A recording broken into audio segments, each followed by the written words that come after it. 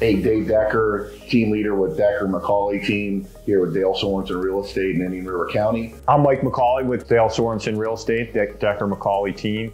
I think the number one thing that clients ask us is, how is the market? We're just bringing you some market updates.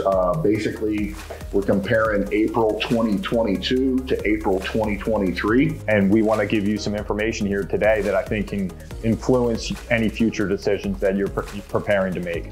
Everyone would agree that in 2022 was probably one of the hugest real estate bubbles, booms, whatever you want to call it, that we've seen in our lifetime.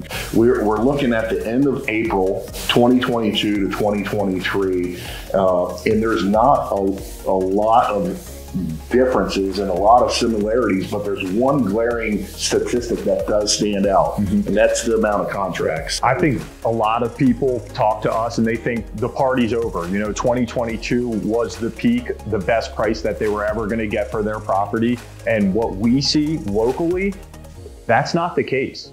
This April was significantly above April of 2022.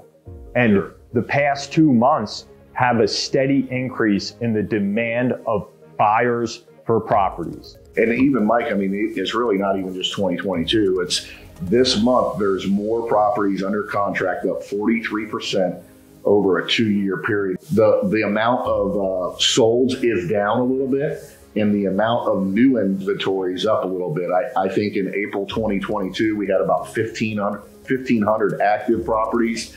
At the end of April 2023, we've got about a little over 1,800. And I think that's a really good point, in that right now, the big thing is because supply has increased slightly, but the demand is still there. So it's important to work with a real estate professional who can position you in the market and guide you in your price point, because it's slightly more competitive because there's more supply, but the buyers are out there. And the fear is that the buyers have left, but locally, that's not the case. There's still a lot of demand in the lower range of pricing.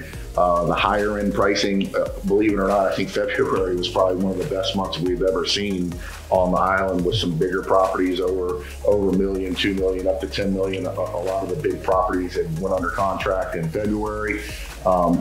Despite interest rates, we're still seeing a very good, healthy market. I think it's more of a stable market than what we anticipated being at this point in time of the year. Decker McCauley team with Dale Sorensen, we'd love to work with you.